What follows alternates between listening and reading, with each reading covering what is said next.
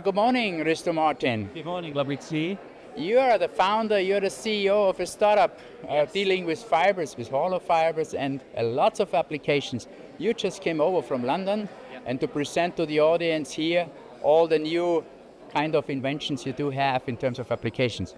Yes, so I'm the CEO of KalvoTech. We're here with our platform material, Procotine, which is a biopolymer produced from only sustainable natural materials, which is broadly mechanically tunable, water stable, and biodegradable and biocompatible. We are currently using it for the production of hollow fibers to be used in bioreactors with an initial application in cultivated meat. But we have recently started to explore the use of Procotine for textile applications for the use of solid fibers.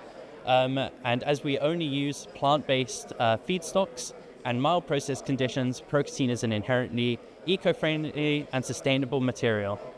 That's very important because, of course, the Congress is dealing very much on the topic of sustainable innovations. Yes. And so you will meet a lot of experts and people here which can help you further develop and hopefully you get in touch with them. Yes, we at KalvoTech, our core competencies are for the production of Procotine and for production of filaments. So we're here excited to meet various companies to potentially put together some research and development collaborations so that we can look at putting together Procotine as a eco-friendly material for apparel applications in textiles as well. Very good. Risto, enjoy the Congress. Have a good time, a great time here in the very innovative atmosphere. Yes, thank you.